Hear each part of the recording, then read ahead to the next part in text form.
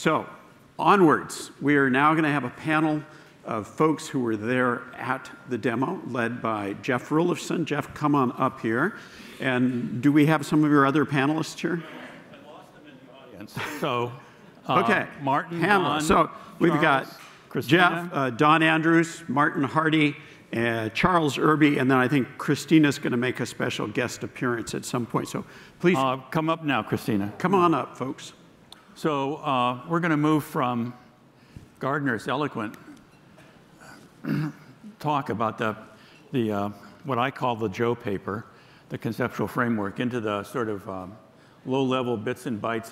So all of you who don't know, who here isn't a close friend to Jeff's?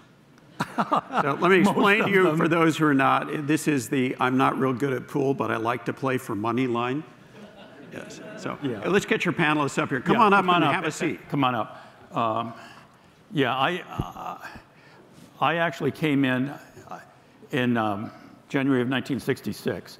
And Martin, when did you join us? When did you? It was around, I'm not sure, but it was around just when he was moved to the new building and they were coming out. Oh, so you were a little after me. Yeah. And Don was here before me. October 66. I think I was there. I had joined us. No, right October 66? No, 65. Must have been. Christina, we were too long ago. We were still in the wooden buildings. Yeah, I came when we were right in between. We'll get to Charles later, and I think Christina was in middle school. Was that right? I was 13. Yeah. Okay. So what we're going to do is just sort of try to set the framework of what computing was like at the time, what we had to build, a little bit about how we built it, what happened on the day of the demo, and then sort of what happened with the group as we went on after that. So one of the first, let's start way back when Doug moved from the conceptual framework paper to his first attempt at trying to get some augmentation for document editing.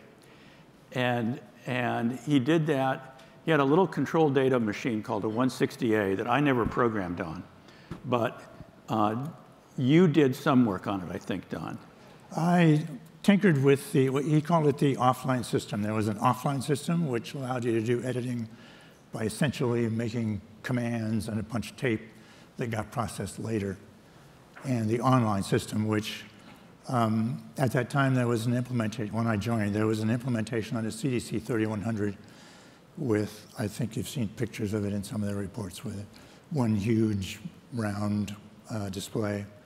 And it was a dedicated system, that is one user on the 3100.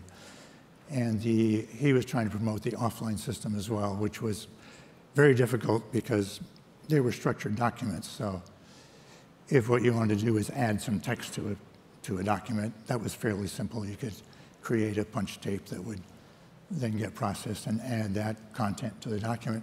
But if you wanted to do some editing, it got very convoluted. So let me go a little deeper. So the idea was that you sat at a Model 33 teletype, and you typed control characters and text, and you created your document.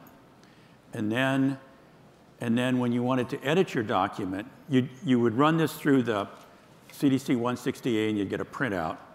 And then if you wanted to edit the document, you'd take the printout, go back to a Model 33 teletype, and punch a new paper tape with editing commands to edit the paper document. And as Don said, you could add to the document, but I don't know that anybody could actually use it effectively to edit a document. It was quite confusing and very difficult. And then I came in January of 66. We had a CDC 3100, and not, I mean, barely a system that you could edit anything on, really. It was mainly just a text editor, but it had structure to the files. Yeah. And that's the system they did the time and motion studies for the pointing devices on.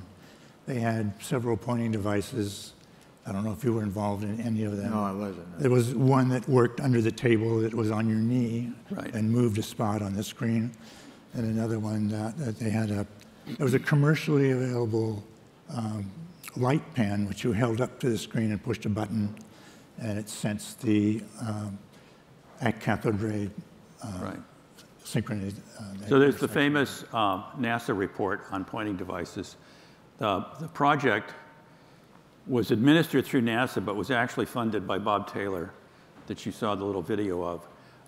And it was a contract with Doug to try to figure out with NASA what kind of a pointing device one could put in a space capsule.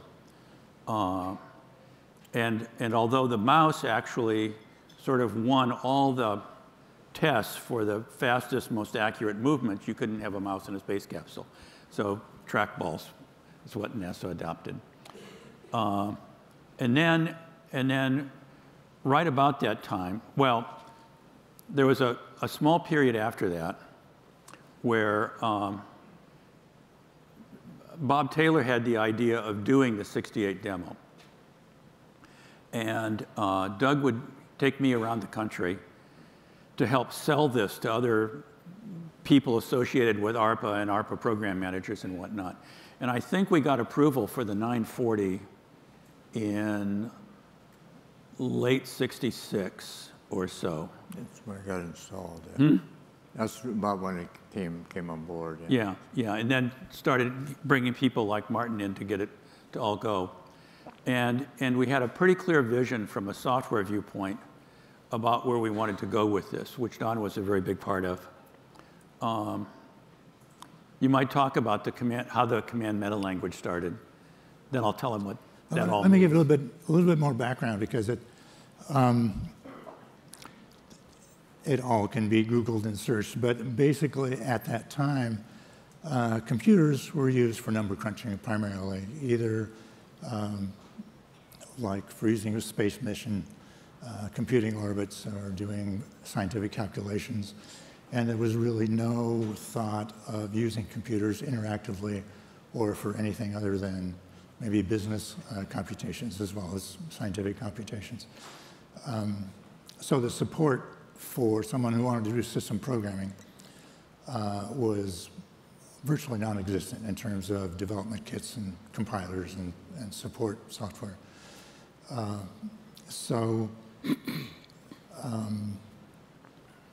The tools that we had available, the 3100 system was actually written in assembly language and was a monolithic system that probably had features added on one by one and was very, very unworkable. So we, being young computer scientists who were trained in proper software construction and modular approaches and that sort of thing, basically we're faced with starting from scratch without a lot of set of tools to help us with that. So several of us were familiar with some work that we done at the Association for Computing Machinery Special Interest Group in LA, which had developed syntax-directed compiler writing systems, which we had experience with before we actually joined Doug's group. And one of the key things was a program called Meta2, which was a syntax-directed compiler that defined the syntax of a language that you wanted to create and embedded in there were output instructions to produce the code to implement the action of that program that you wrote. And the key thing about this compiler is it was written in its own language, so it could compile itself. One of the striking things about this was the Meta2 compiler, written in its own language, fit on one page. So you could get your arms around it. It was hard to get your head around it, but you could get your arms around it. And it turned out that we began using derivatives of things that we developed based on that for control languages and software languages. And one of the stories about the command languages, one of my first days, Doug sat down with me and said, you see what we're trying to do here. We have a set of commands, and the user acts interactively with the computer.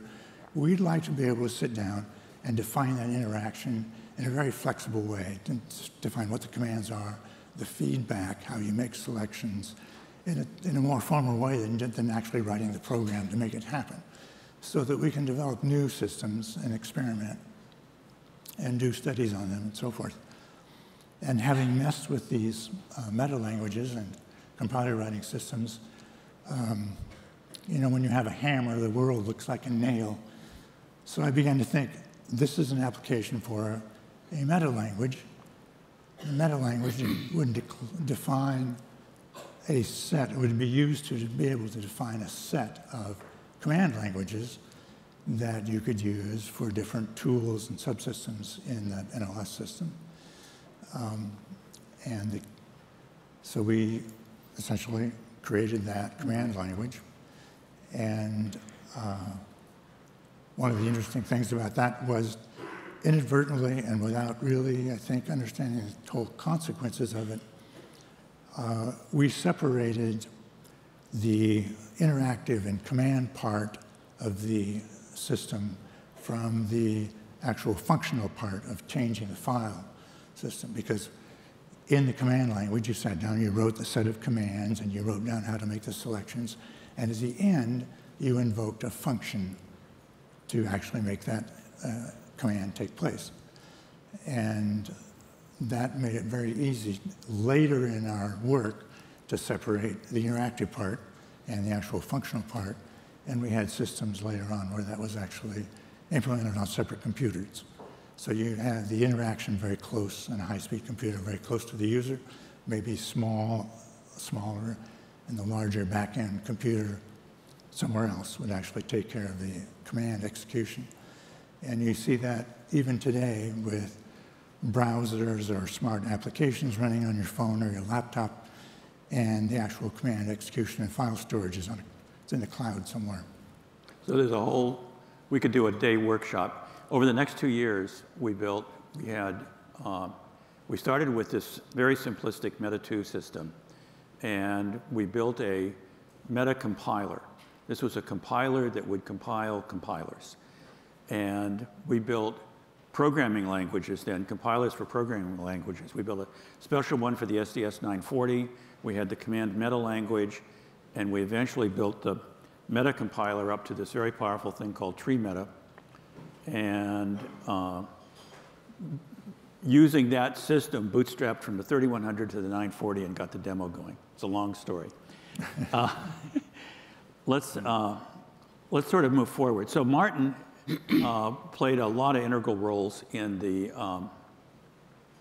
getting the hardware behind this going, because on the 940, you know, these were very, very primitive, very small, very slow machines, and the 940 was a time-sharing machine, and we could actually support, as I recall, about 8 people running on the 940, running NLS simultaneously. And so we had to do things like mouse tracking, which were just unheard of. And we had special keyboards that we needed interfaces to. And Martin had a lot to do with that. But there's one thing, there's one aspect. Well, you saw a little bit of the demo tape. So on the day of the demo, Doug was in the Civic Auditorium in San Francisco. And Don and I and one of our colleagues, Bill Paxton, were in the SRI engineering building in Menlo Park. And as you saw, the video conferencing was actually shared. So Doug could see me in a corner of the screen, and I could see him, and he could see what I was working on, or I could see what he was working on. And how that happened was sort of black magic. It's never actually been documented. So I'm serious. I could not find any write-up about how the video links worked and stuff like that. And I'd like Martin to actually talk about that a little. Yeah, and show your slide too, if you will. But one of the things I wanted to say was that in the keyboard, the NLS keyboard, we actually added a meta key, another one to give you the 8th bit, so you can expand the character words. So that was another addition. So I have some slides that show, that I've put together that show how everything was connected, the audio, the video, and the mouse and keyset, how they came up, back, up, and down, and we're up, okay. And what I wanted to say was, here's Doug in the middle, and when we did that demo, the result of that was this picture here. This is a standing ovation to Doug after the demo. And you can see how many people were there. It was a pretty big crowd. So, I think there were about 2,000 people in the audience. wow. I can put the picture up and you can count them. So this is a layout I did that has, over here in the left-hand upper corner is the different communication devices that were from San Francisco to Menlo Park. We had 2 modem systems up in the upper top here, and they were for voice and the mouse and keyset and keyboard information to go up and down that Doug had at his console. And then we had 2 data links. One was a downlink for Doug's face, and particularly, and to put on the screen of the machine in Menlo Park, and the other one was an uplink of the screen and 2 other cameras that mixed in for Doug and for Bill English, who sat in the background to communicate with. So I'll show you these diagrams so you can see the first. Well, let me go back here. I'll show you the mess of it all first. This one here. That was it. So,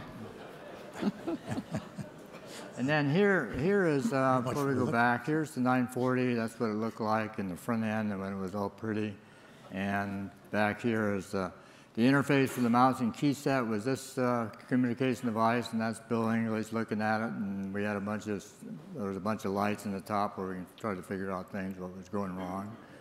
There were lots of things that went wrong all the time. So here's where we spent time. This is Ed Van der Riet and myself in those days, and we're trying to do all this wire wrapping, debugging that was on the back of the character generator, and that was always a nightmare.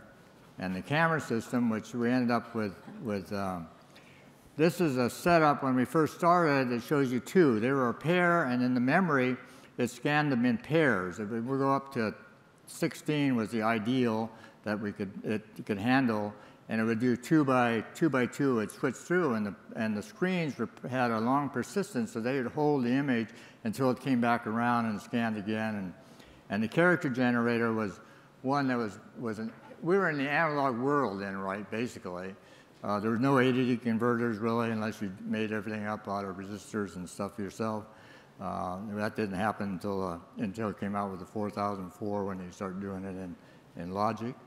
And so the characters were drawn with resistors and capacitors that moved the current on the screen of the CRT to a position, and all that was done by the language, the program language that would know what the person wanted and put it in the right place, and then the character generator would draw it there.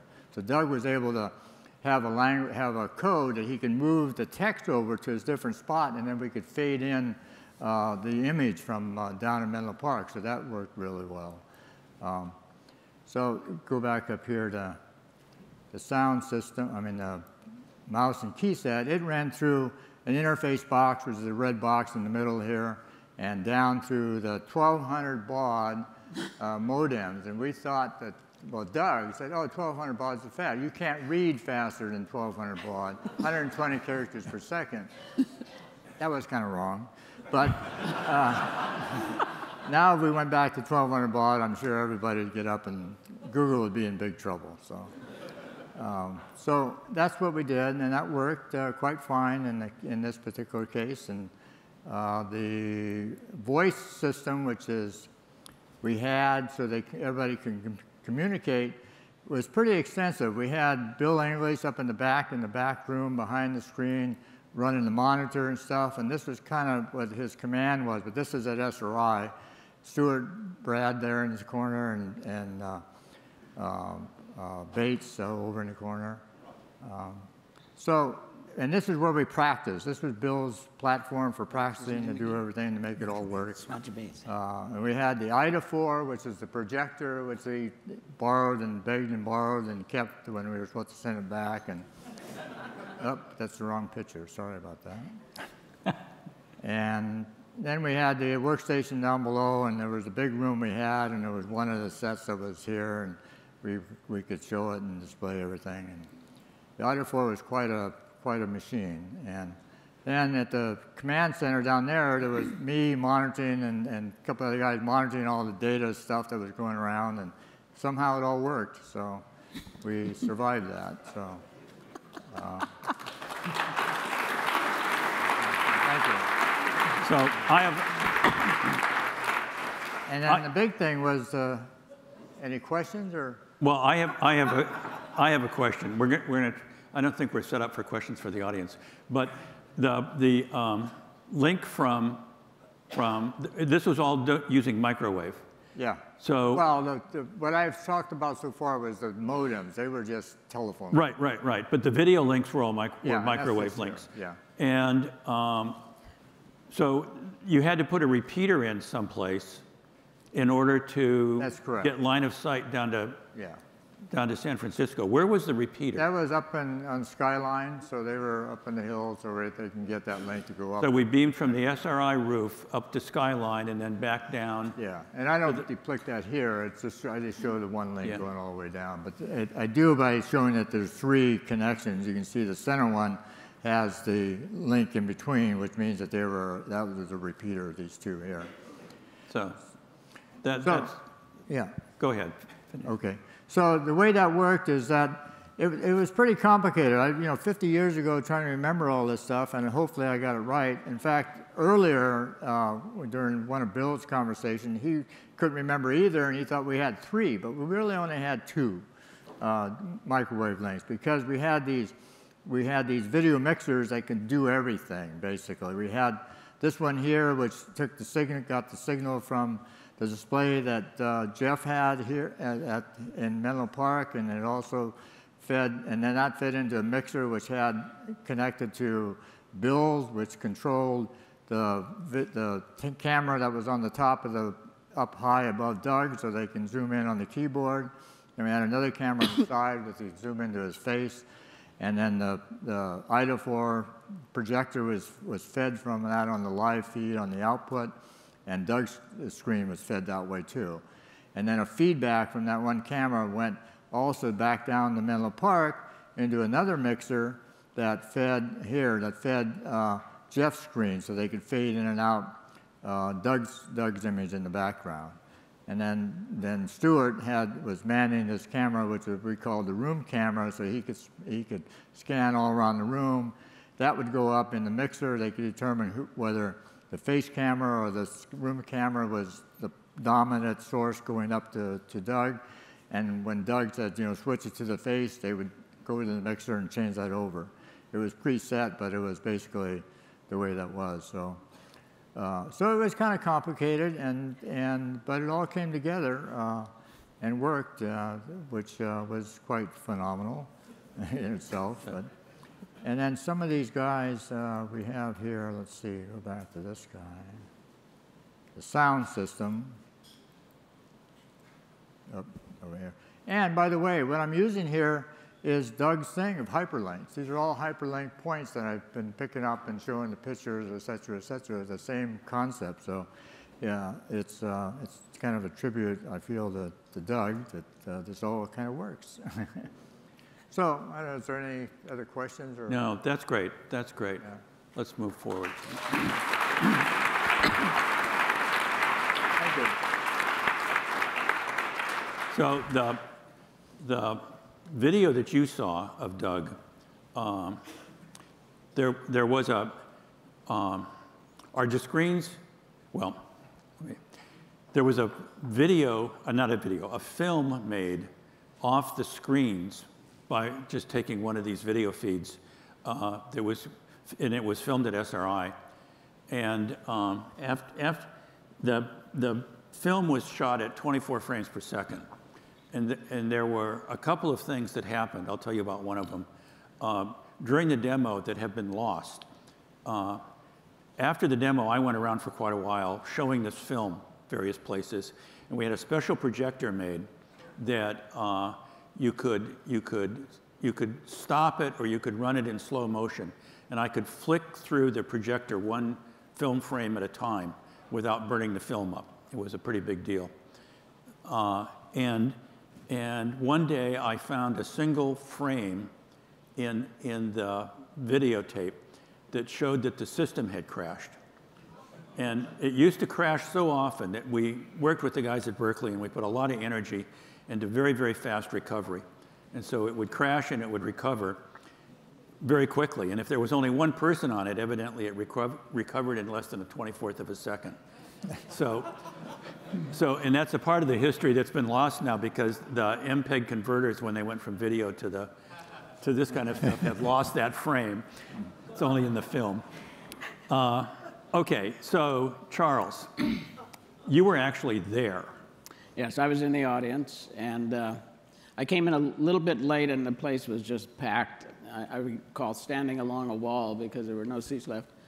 As you saw in the picture that was shown a moment ago, it was quite a big room, and the Idafor was having quite a bit of difficulty. You can see it flickering, almost on the verge of failing. Yeah, it was a big heat generator. When you think about the state of the art at that time, in the late 60s, the fact that Ed and Bill English and others were able to put this all together, it's just astonishing. It's just absolutely astonishing. They don't get nearly, the hardware guys don't get nearly the credit that they deserve to pull this off. Anyway,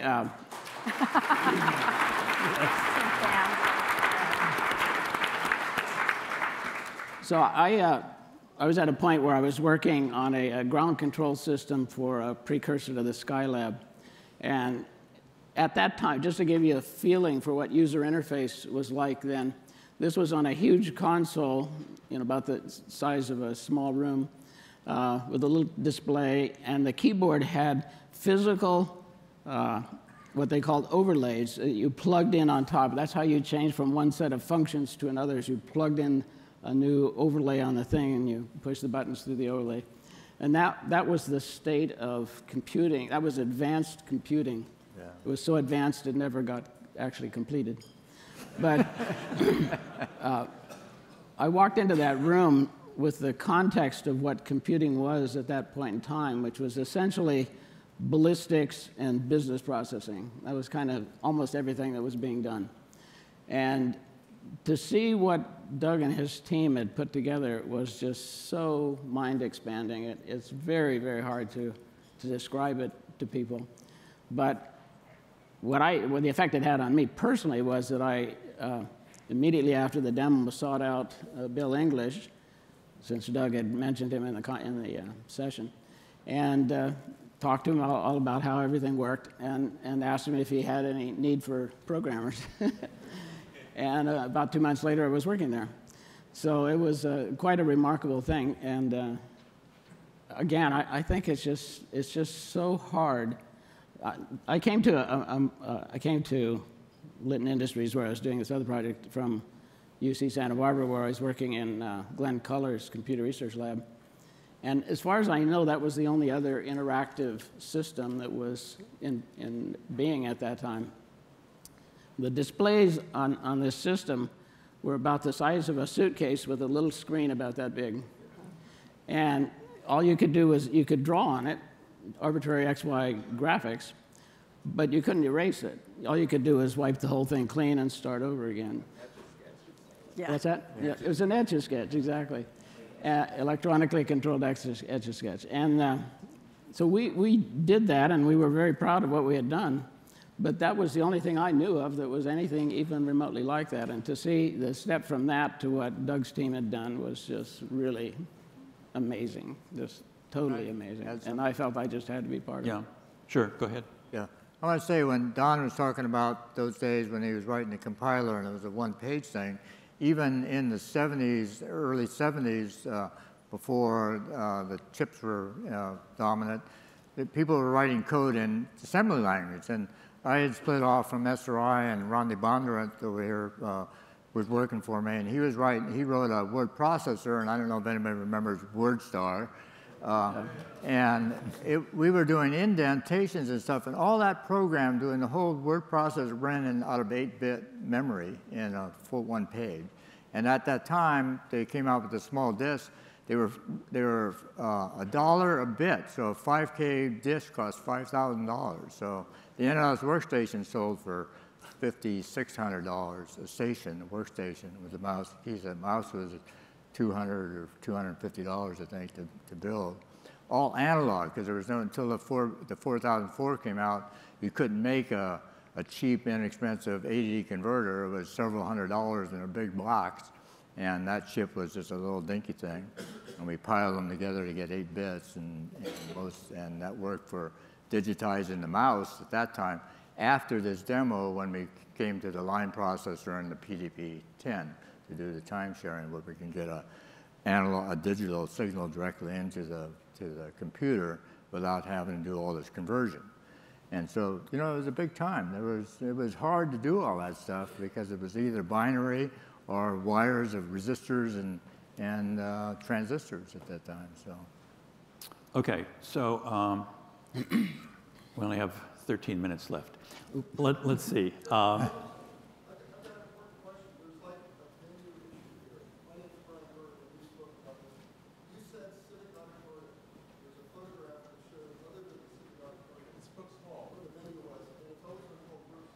Yeah, let me clear that up. So the Fall Joint Computer Conference was officially held in Brooks Hall. And Brooks Hall is the large conference space above the parking lot in Civic Center in San Francisco. Across the street from Brooks Hall is the Civic Auditorium. So the official addresses of the Fall Joint Computer Conference was the Civic Auditorium. The demo was actually held in the Civic Auditorium. It's now called the Bill Graham Civic Auditorium. Before that, it was the Civic Auditorium. Before that, it was used for the opera or something in San Francisco. And before that, it was used for the Warriors basketball building. It goes way back into the 1930s.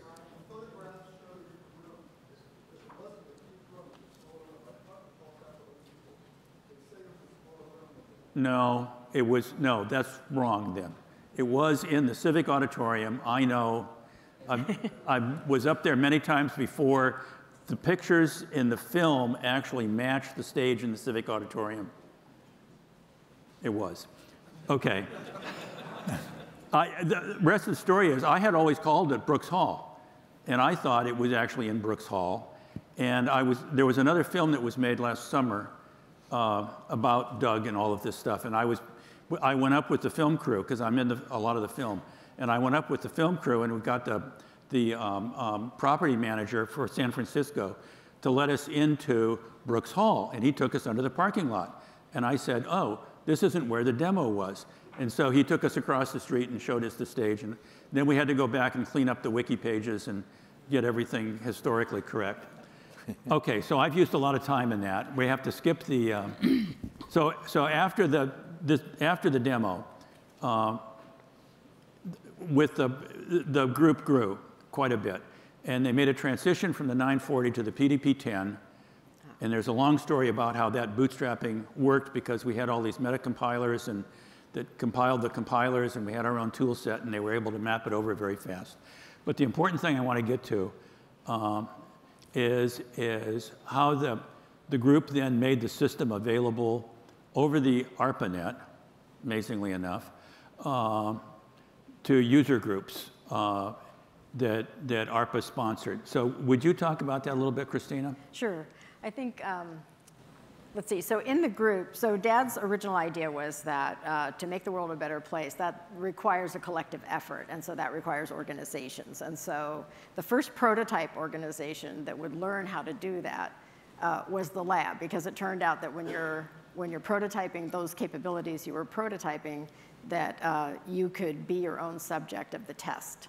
And that gave a really fast feedback loop and everything. But his idea always was to scale that out to networks and out to organizations. And so in 1967, when Bob Taylor at ARPA was announced, he brought his principal investigators together to announce that they were going to go ahead and do this ARPANET thing and that they would be sharing resources across these mainframes that were being funded in different places.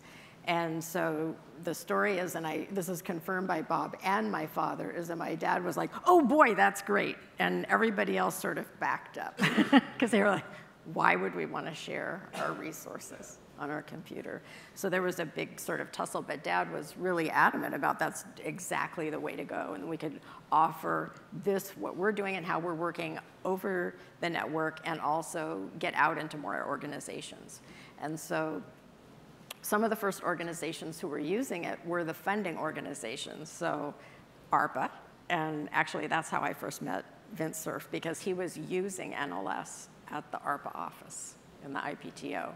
And the Romero Development Center, which was also funding at the time, the ARPA agent there was using it, and they were trying to bring it into the organization. So Dad had this idea that to bring it into an organization, you don't just go put it out to everybody. You find the people who are going to be the ones to shepherd it in. They're the architects of how this change is going to happen in their organization. And so he went around to different users of or these change agents within the ARPANET community, because that was the network, and recruited a number of those change agents, which he called architects of this. And so he created a community of these architects, and this is the first networked user community and the first sort of improvement community of people who were coming together. They were all charged with advancing capability within their own organization. So they started collaborating among themselves on like, well, how are you going to do that? How are you going to do that? How did you get your boss to give you more funding for this? And what kind of training are you offering here? And so, really, and they were using NLS to collaborate this way. And then they got to come and have total immersion in the lab. They could come, and I think it was every quarter that they were coming, and to see what it's like. I mean, that's sort of the end result, is that this is how we could live and work together. We're going to just sort of piecemeal these capabilities into our organization. So Dad called that the Knowledge Workshops Architect Community, which is QUAC. And so they had every year elected a chairman to this committee, and the chairman was called the King Quack. And it was quite an honor to be the King Quack, and they loved being quacks. And there was always a portion of the meeting where the art group was not allowed inside, so they got to have their own private time to discuss among themselves what they would like to see that's different, and how, so they became part of the design process in an extended way. And so this is maybe one of the first sort of lean, customer-focused, iterative projects, all done online. And then gradually more users and more networks, TimeNet and other, I can't remember the other networks. How many sites were there total? They're all together, in the end, there were hundreds. And so, and this was all documented by one of the first users from the Romero Development Center, which I used, Dwayne Stone. He ended up writing a history of this. And so, and that's online at the Internet Archive. What year was that? So the ARPANET came online, actually that's another story in itself, between this group and UCLA, because this group was tasked to be the network information center for the new network because of the NLS and the interest in information, services. And UCLA was tasked to be the network measurement center. And so those two were the first to be brought on.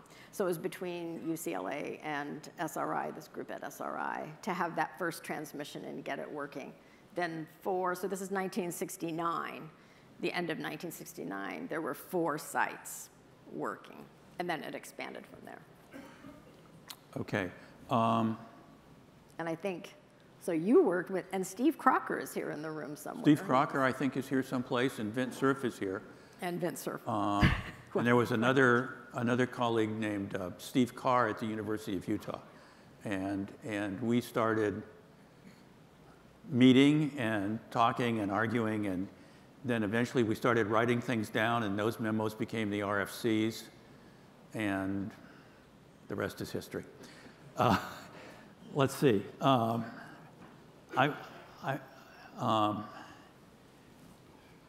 I want to make a little closing comment, but anything else before I do that? Did you want to talk at all about the line processor and all we had to do to get it to work through the internet? Yeah, well, The ARPANET. let me just do it very briefly. So there is a long discussion then about how they actually made this work over the ARPANET. Because what you wanted to do was have the appearance that you saw on the screen with interactive text manipulation and mouse movement and whatnot, operating through an extraordinarily low band version 0 of what grew up to become the internet. And to do that, they had to build gear to go remotely to handle the interactive processing part, and then the PDP-10s back at the home site would actually manipulate the documents. This model, I mean, you see it today. This is Gmail, exactly the way that it works. So let me go on. So I want to go back to a point that Don and Charles talked about a little bit. I was actually a graduate student all this time. I was in the honors co-op program at Stanford, starting work toward my PhD while I was doing all this stuff at SRI. And at that time, the computer science department at Stanford was actually a part of the math department. They weren't even a separate department yet. And computer science at that level, I mean, most of the computers in the world were doing inventory control, data processing, payroll, that kind of stuff. By far the majority of computers. Computer science was basically numerical analysis, logic, and metamathematics, proving that Klein T predicates are equivalent to Turing machines and this kind of stuff. So that was sort of the state of affairs in November of 1968. Bob Taylor,